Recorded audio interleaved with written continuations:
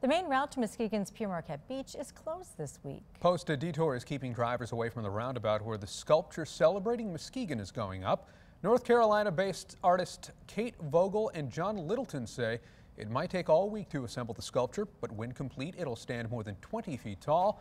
And the blue and green grass rings held up by steel poles will illuminate at night. Artists know the city's beach is a special place for people who live nearby.